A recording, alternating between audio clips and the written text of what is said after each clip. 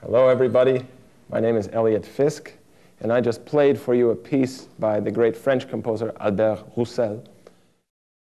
So the first part is, of course, easy. If we just had to play this, and we had lots of time, we could do it quite easily. So maybe a first thing that you could do would be just to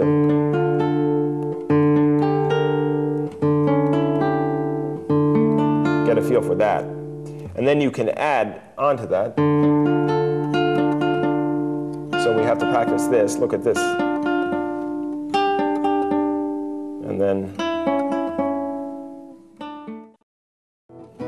now he varies that with another secondary dominant.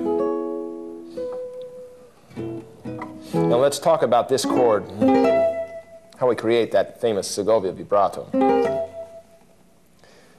It's created really, first of all, you put the fourth finger on the side of it.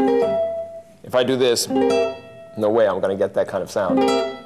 So part of it is the way you put the fourth finger down on the side. You want the finger to be a little bit unsteady.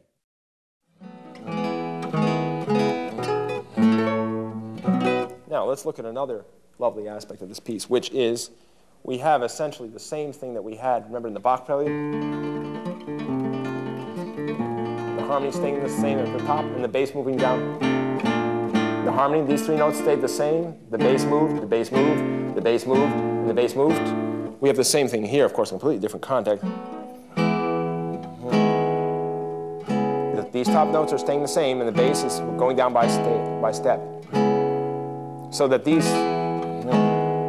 we have that wonderful dissonance here.